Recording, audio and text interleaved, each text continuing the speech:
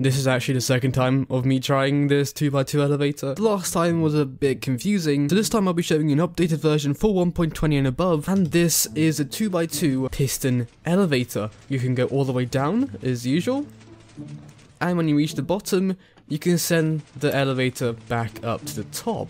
Now this is all flush with the ground, so it's very secretive, but you can also use it as a general purpose elevator as well. And we can also call it from the top, and I've also tweaked it to be even better this time and even more compact.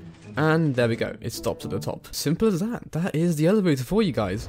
And for the items you will need: 4 slime blocks, 3 sticky pistons, 2 observers, a whole bunch of redstone dust. You don't really know how much redstone dust you're going to use, so just bring as much as you can. Quite a bit of redstone torches, dependent on how deep you want this underground elevator to run. And if you're in survival, I would recommend to craft as many as you think you need as we go along the tutorial. 1 repeater, 1 dropper, 1 stone button, any type of button to be fair will be fine, and an oak trapdoor. Why is there a cow in the way? And next off we have a bunch of chosen blocks. In this case I'm going to be using polished andesite. You can use any sort of block you want as decoration or used mainly in the build. A bunch of immovable blocks. I'll leave a link in the description for a list of immovable blocks for Java Edition. This machine will only work in Java Edition, but in this case I'm using barrels because they look the best inside of an elevator. But you could use obsidian, you could use air if you wanted to, but I'll leave that up to you. And we have a bunch of just temporary blocks, so you can easily mine. In this case I'm going to be using dirt, but if you're in creative you can just use your chosen block as temporary blocks. And those are your items. So we can take all our items out and let's go to a flat area. I think, yeah, this area looks quite good, so we'll shoo away these horses. I hope you're excited like I am, and we'll start building this elevator. Now obviously this is made entirely by me, so there might be a couple of problems with it. I've tested it a few times, as you can see in the background, so it's gonna work fine. Okay, now to start off, let's place down 2 observers on top of each other, and you should be able to see those red dots facing you, and the other side should be the faces of the observers. And we're going to place down a slime block on the bottom observer, and then a sticky piston right next to it facing upwards, and then a slime block on top of that piston. And if we can crouch and kind of go to the side of this, the very side of this slime block, you can place another piston, a sticky piston, facing downwards on top of this slime block. So you have this sort of shape, and the slime machine is pretty much done except for the bit that connects it all. And for that we're gonna place a layer of slime blocks on top of the elevator you just built, and on top of that you're gonna place your chosen block, or in my case it will be polished andesite. If you're building this inside the plains, I would recommend maybe getting a bunch of grass blocks and placing them on top. This will help disguise it more, but I'm going to leave it as polished andesite just for tutorial sake. And now we're going to go ahead and get our immovable blocks. In this case is my barrels, and we're going to go on top, and 2 blocks high we're going to place a barrel right there. Now this is just to position the flying machine away from us so we can work on top of the elevator shaft. So now you've done that, it should be too high above the elevator. You're going to go ahead and activate it actually. And you should see it stops at top of that immovable block. If it doesn't stop and it carries on going, what you place down is not an immovable block. So try and get an immovable block next time. And also save the flying machine if it's going to space. But you can see it's started to pull up a block. Now that block is pretty much useless. We don't need to worry about it pulling up any block, so you can just delete the block, because underneath the flying machine will be where we build our elevator shaft or our dugout area. And let's clean this up. So we have a flat surface, and now we're going to place some blocks as markers on the side the observers are facing. So in this instance it's facing this way, so I'll place some blocks, any sort of blocks, preferably temporary blocks would do, on this side like so. So we know which direction the observers are facing, and we're going to start digging out this full elevated shaft. Normally you would have to dig out this 2x2 area, which I recommend you guys do, but just for tutorial purposes I'm going to be digging out 1 more layer around it, so we have more of a clear view on how I'm going to do things. So like so a 4x4 area is what I'm going to dig. You can dig a 2x2 area, it doesn't really matter, and you're going to dig down as far as you want the elevator to go until you find where you want to put your entrance. Now I would recommend, if you want to follow this guide step by step and not be confused, I would recommend digging everything out like I have, but obviously you don't have to if you know what you're doing.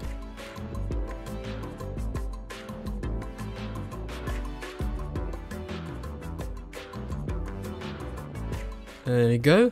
And also make sure your markers are still there. If the markers aren't there, you can use the observer to find out which way it's pointing. In this case, wherever it's pointing with that triangle, the opposite way is where the observer is pointing. Now this side, or where the marker blocks are, will have to be where your entrance is, just to make everything much simpler. So the elevator will come down here and your entrance will be over here. But obviously if you just leave it as this, your actual entrance will have to be up there somewhere, because it's 4 blocks in height. So you're actually going to have to dig down some more blocks to get the floor level. But first, before we do that, let's go ahead and mark our entrance with some blocks. I'm going to use my chosen blocks.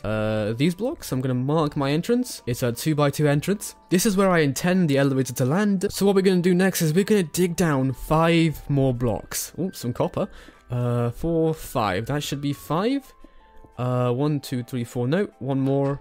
There we go, now we're at 5. So we should have the elevator shaft or dugout, an entrance, and then we also have 5 blocks deep of a hole.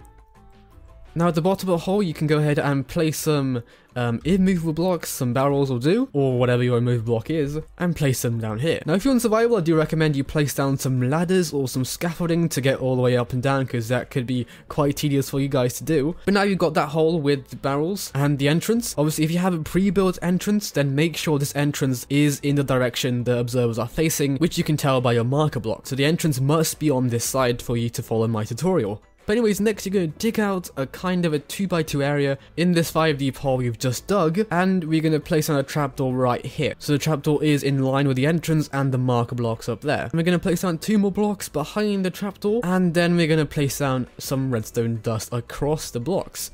So you should have this sort of layout. Just for design's sake, I'm going to go ahead and fill in this differently like that. There we go. Now this trapdoor will have an important function of activating the elevator to go back up, so it's very, very useful. Now actually what you should do is you should go ahead and fill out these outer walls with your immovable block. In this case I'm not going to worry about design as much because barrels are a bit tedious to place, but just fill out the blocks that probably will be touching the elevator when they come down, and we'll fill out this area right here as well. There we go, so it's all filled out, as you can see. And if you go to the top, you can see it's a very deep hole of immovable blocks, and it should provide something safe for the elevator to land to without sticking to anything, and therefore it won't stop. And now that's covered, we're going to go ahead and we're going to dig out this entrance a bit more. We're going to go past, we're going to dig out this entrance, you know, make the entrance to the base very cool, and we're going to place a button on this side right here of the entrance, so right there, at the bottom right of your entrance, and we can dig around of the button. Underneath the button, we can place down 1 singular redstone dust. When you press the button, it should activate. There we go. And we're going to have to connect this down to the bottom trapdoor. So to do that simply, we're going to destroy the block next to the redstone, and we're going to place a redstone torch right there. There we go. And then we're going to go ahead and dig out that bottom block underneath the redstone torch, and we're going to place down our redstone dust there, and you should see it lights up, and the trapdoor is actually now activated. So when you push this button, you should see the trapdoor should actually move. There we go. Any explanations of this will be later in the video. And now we're going to build out our connection, our redstone array, lots of redstone torches on top of each other to connect to the top mechanism that's soon to be created. So actually, to help us a bit more, we're going to dig out some of this wall, like this, just so we can see what we're doing. And right now you can see the redstone dust is right underneath this button, and this redstone dust is also simultaneously will power this block right here. Now this is where we're going to start our redstone torch array. So we're going to place down a redstone torch up there, and going all the way to the top, we're going to place down a block and then a redstone torch, and block, redstone torch, all the way until you're near the surface. Now the signals, the states of the redstone torch should be alternating. So you should start off as on, then off, and then we can place one more, on, then off, and then on. Now ideally your redstone torch should end up like this, and it should be turned off, and it should be 1 block from the surface. Okay, so here I am at the example elevator, and you can see the last redstone torch is turned off. Now ideally, if you have this sort of layout of the last redstone torch turned off, you can leave it be. This is exactly how you want to have it. But in my case, you can see the last torch is actually turned on, and we can place no more torches without breaking the surface, which is not what we want. So to fix this, what you're going to have to do, unfortunately, is strip the whole thing down and move it up by 1. So what you're actually going to do is you're going to destroy all this. You're going to line the redstone dust up across 1 more, and you're going to dig up 1, and you're going to place one redstone torch up there. But then the next redstone torch will have to be up here. And then on top of that, you're going to place a block, and then you're going to carry on your normal redstone array all the way to the top, and you should end up with the last redstone torch being turned off one block from the surface, and that is exactly what you need. It's a bit more complicated. You could use pistons and stuff to transfer signals up and down, but I thought this was the cheapest way, and if you're interested about other ways of doing this, I'll tell you about it at the end of the video. Okay, now that you're down here, if you're in survival, you can start by going ahead and filling up this section of the elevator with your immovable blocks, because that's what the elevator is going to come down in, and we don't want the elevator to stick. All you need to do is fill in this 2 wide section right here up till the top layer in line with this last redstone torch. These corner areas you will not need to cover in with anything, so you can save some materials because the elevator itself will not actually be touching them, so it doesn't really matter. And now you're at the top, you can land up here. You can get rid of these markers because we don't need them anymore, and now we'll build the upper mechanism, the stopping mechanism for the elevator, and the mechanism to allow it to go back down. Now actually you might want it to be a bit lower, so you can destroy these 2 blocks just so you have a platform to stand on and build this place. You can build another bit of platform over here. If you want survival, this will be quite necessary, and we can dig out this 2x4 area right here, so we have more space to plan everything out and put in our mechanisms. So after you've done that, you have this sort of layout. You're going to bring out the redstone torch connection, and you're going to place down one piece of redstone dust right there. And then you're going to place a redstone torch on the block on the opposite side. And then you're going to place a repeater, your one and only repeater, facing away from this redstone torch. And you're going to click it once, you'll right click it once to set a delay of 2 ticks, 2 redstone ticks, instead of 1 redstone tick. The repeater itself is 1 redstone tick, so clicking it again will give you 2 redstone ticks. And then you can place a block in front of that repeater, and then you can place down your dropper in any way, shape or form. If you don't want to see the dropper necessarily, you can place it like this, so the face is facing away. It won't be filled with anything, so that's all good. And then we're going to place our sticky piston right in the middle of this, right there. And now we can walk over to this other side. Let me just place a walkway to this other side of the mechanism, and then now you're on this side, you're going to place down 1, 2 redstone dust so it lights up and it's connected to the redstone torch, and you're actually going to weirdly dig out the base of the piston and you're going to place redstone through it. As you can see, the piston is extended and the redstone actually activates the piston. This is just a quirky mechanic of redstone, by the way. It's kind of crazy, but you can also do the same thing with observers if you didn't know already. And then we can optionally fill it out if you want to. So now we have this area pretty much completed. The reason why I went to this side is so if we go to this side, we'll just get blocked off, and if you're in survival, it'll be quite a pain to get out. Now what you're going to do is you're going to destroy your platform you've made, if you have made a platform, like so. And you're going to go ahead and you're going to go up to the top area and activate your elevator. And now you can look down and make sure all the surfaces around which the elevator will come down will not stick to it. So actually, I need to go ahead and replace these 2 blocks with my immovable blocks. There we go, otherwise the elevator will stick to it. And for the last piece of this flying machine, you're going to place a block inside this gap, like so. Any block will do. Make sure it's not immovable, so not the barrel. Instead, you can use your chosen block as well. I'll explain why later in the video, but now, finally, to activate this thing, we can go ahead and place an immovable block in front of that top observer. And it should go all the way down, and it shouldn't stop, ideally. It should become flush with the floor.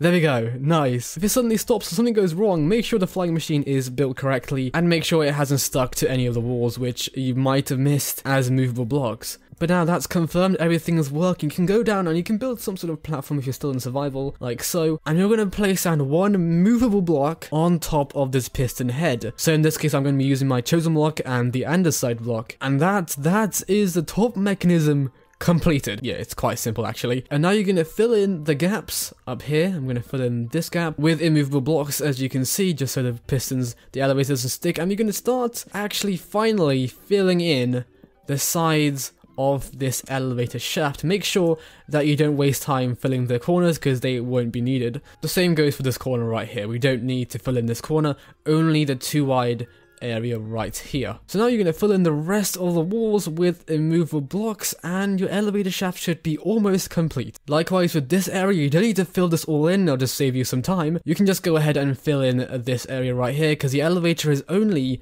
going to go up and down this 2x2 area. But unless you want to have some sort of visual scene around you, as long as the area around is either immovable blocks or air, then it should be fine.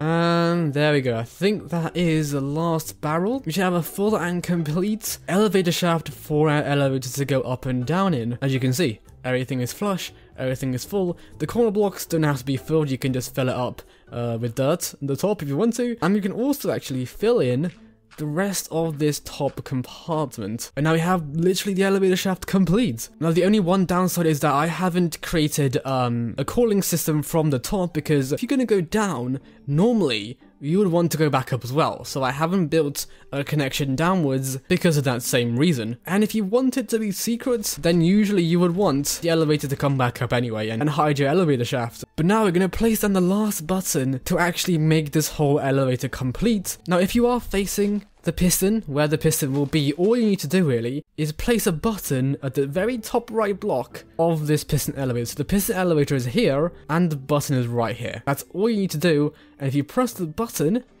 you should see the elevator go all the way down, which is pretty cool if you ask me. You can just dig around and see where the piston is, and once you've found where the piston is, you can find where this redstone dust is, and on top of that you can place your button or whatever you want to activate it with, and that should be fine. You can activate this with whatever you want, as long as it somehow connects to this redstone dust right here, because it's the one that activates it all. And actually you can go ahead and cover this up. I can place back our button, there we go. Now from now, the rest of the video is going to be me explaining this whole thing and giving you ideas of how to make a calling mechanism to call from the top of the elevator. Now if you're confused, or if you got to the end of the video and you're like, help me please, or if you just want an explanation of how this works, let's go over here where I've constructed the same, literally the same scenario, but above ground so you guys can see it more clearly. And if you go down, you can see at the bottom, it's literally the exact same concept. And I've also made it a lot higher up. So let's break this whole thing down from the start. When you press the button right here, it's going to activate this redstone dust, which will deactivate this redstone torch, which will flip that trapdoor right there. And in doing so, it'll activate this flying machine. And if we try right here, the flying machine will start to make its way up to the top, and once it's at the top, it will stop like that, as simple as that. The reason why it stops is because of this movable block right here. Because pistons can push a maximum of 12 blocks, this one block right here provides the 13th block, which it no longer can push anymore, so it completely stops. And that's why we added this one block right here, which gives the contraption a maximum of 12 blocks to push, and so that one block right here is the 13th block, so it can no longer push. In the other version of this contraption, I actually didn't have this block in, and somehow it still worked for me, but in fact it wouldn't actually work, and that was why. And explaining things from the top, if we press this button, it will activate this redstone dust, which deactivates this redstone torch, which deactivates this redstone repeater,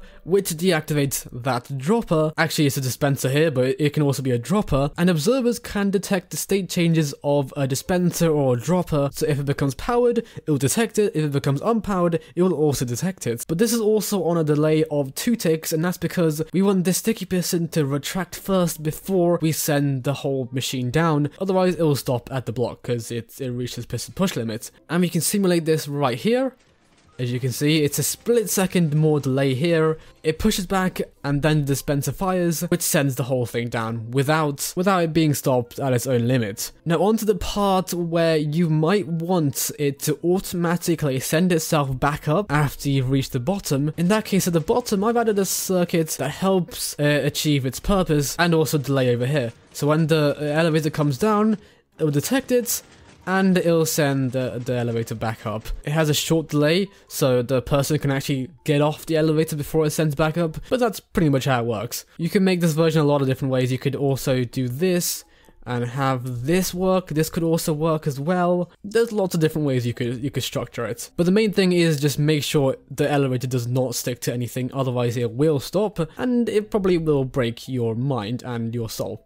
But if you actually want an activation system from the top to call it back up, you can make some sort of design like this, where you use the redstone torch array actually to send a signal downwards. Yeah, the reason why I didn't add this to the final design is because it's quite tedious to build underground especially, but if you have the skill you can do this sort of creation. And down here I just connected it with the redstone repeater to the block right here, which will power this redstone dust, and it might be the less efficient way of doing it, but it still works and it's quite cheap actually. Right, but there are a few honorable mentions of how to vertically transport some signals for your elevator if you wanted to. This one is a very simple redstone staircase downwards. Yeah, that's all you need if you want to cheaply and effectively reach the very bottom. Now of course redstone does have a limit, so you might need to put some repeaters in to carry the signal going. Just connect this to the bottom trap door of your elevator and it should work flawlessly. If you have the time, then that also works. And then a weird one is this one. Yeah, it works. This is kind of insane, but I'm surprised it's still in the game.